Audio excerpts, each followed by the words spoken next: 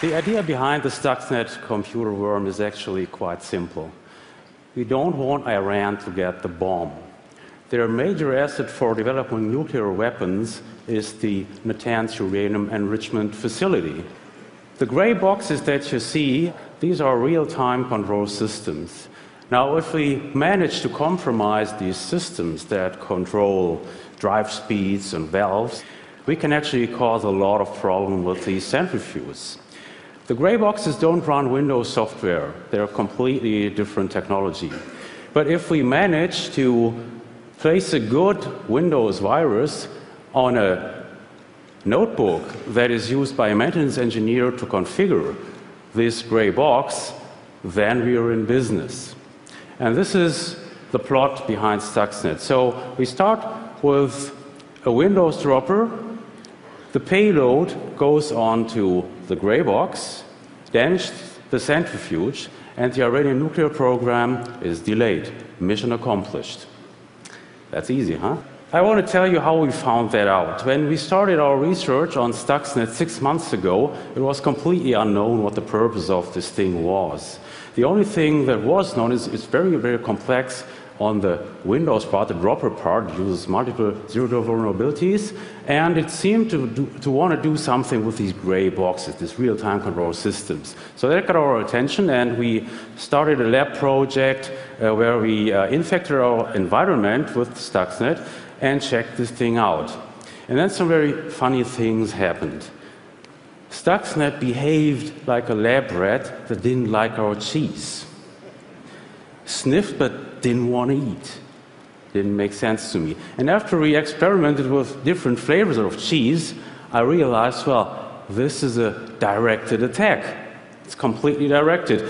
The dropper is probing actively on the gray box if a specific configuration is found, and even if the actual program code that is trying to infect is actually running on that target. And if not, STUXNET does nothing. So that really got my attention, and we started to work on this nearly round the clock because I thought, well, we don't know what the target is. It could be, let's say, for example, a US power plant or a chemical plant in Germany. So we better find out what the target is soon. So we extracted and decompiled the attack code, and we discovered that it's structured in 2 digital bombs, a smaller one and a bigger one. And what we also saw that they are very professionally engineered by people who obviously had all insider information. They knew all the bits and bytes that they had to attack. They probably even know the shoe size of the operator, so they know everything. And if you have heard that the dropper of STUXNET is complex and high-tech, let me tell you this. The payload is rocket science. It's way above everything that we have ever seen before. Here you see a sample of this actual attack code. We are talking about around about 15,000 lines of code. Looks pretty much like old-style assembly language. And I want to tell you how we were able to make sense out of this code. So, what we are looking for is, first of all, system function calls, because we know what they do. And then we are looking for timers and data structures and try to relate them to the real world, to potential real-world targets. So we do need target theories that we can prove or disprove. In order to get target theories, we remember that it's definitely hardcore sabotage, it must be a high-value target, and it is most likely located in Iran, because that's where most of the infections had been reported. Now, you don't find several thousand targets in that area. It basically boils down to the Bushehr nuclear power plant and to the Natanz fuel enrichment plant. So I told my assistant, get me a list of our centrifuge and power plant experts from our client base. And I phoned them up and picked their brain in an effort to match their expertise with what we found in code and data. And that worked pretty well. So we were able to associate the small digital warhead with the rotor control. The rotor is that moving part within the centrifuge, that black object that you see. And if you manipulate the speed of this rotor, you were actually able to crack the rotor and eventually even have the centrifuge explode. What we also saw is that the goal of the attack was really to do it slowly and creepy, obviously in an effort to drive maintenance engineers crazy that they would not be able to figure this out quickly. The big digital warhead, we had a shot at this by looking very closely at data and data structures. So for example, the number 164 really stands out in that code. You can't overlook it. I started to research scientific literature on how these centrifuges are actually built in the tanks and found, well, they are structured in what is called a cascade, and each cascade holds 164 centrifuges. So that made sense. That was a match. And it even got better. These centrifuges in Iran are subdivided in 15 what is called stages. And guess what we found in the attack code? An almost identical structure. So again, that was a real good match, and this gave us very high confidence what we were looking at. Now, don't get me wrong here, it didn't went like this. So these results have been obtained over several weeks of really hard labor, and we often went just into a dead end and had to recover. Anyway, so we figured out that both digital warheads were actually aiming at one and the same target, but from different angles. The small warhead is attacking one cascade and spinning up the rotors and slowing them down, and the big warhead is talking to 6 cascades and manipulating valves. So now we are very confident that we have actually determined what the target is. It is Natanz, and it is only Natanz, so we don't have to worry that other targets might be hit by STUXNET. Here's some very cool stuff that we saw. Really knocked my socks off.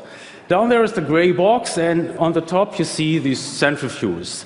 Now what this thing does is it intercepts the input values from sensors, so for example from pressure sensors and vibration sensors, and it provides the legitimate program code, which is still running during the attack, with fake input data.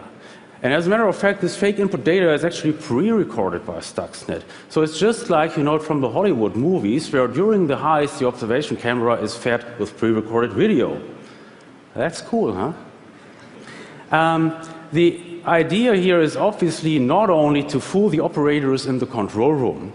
It actually is much more dangerous and aggressive. The idea here is to circumvent a digital safety system. We need digital safety systems where a human operator could not act quick enough. So for example, in a power plant, when your big steam turbine gets to overspeed, you must open relief valves within a millisecond.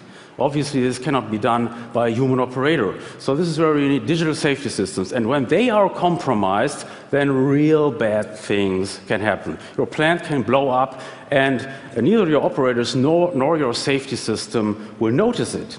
That's scary. But it gets worse. And this is very important, what I'm going to say. Think about this. This attack is generic. It doesn't have anything to do in specifics with centrifuges, with uranium enrichment. So it would work as well, for example, in a power plant or in an automobile factory. It is generic.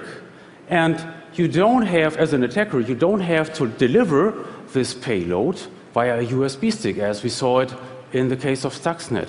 You could also use conventional worm technology for spreading. Just spread it as wide as possible. And if you do that, what you end up is it's a cyber weapon of mass destruction. That's the consequence that we have to face. So, unfortunately, the biggest number of targets for such attacks are not in the Middle East. They're in the United States, in Europe, and in Japan. So all the green areas, these are your target-rich environments. We have to face the consequences, and we better start to prepare right now. Thanks.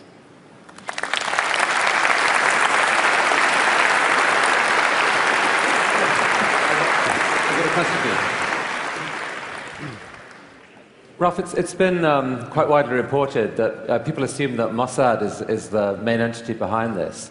Is that your opinion? Okay, you really want to hear that, yeah? Okay. My opinion is that the Mossad is involved, but that the leading force is not Israel. So the leading force behind that is the cyber superpower. There is only one, and that's the United States. Fortunately, because otherwise our problems would even be bigger. Thank you for scaring the living daylights out of us. Thank you, Ralph.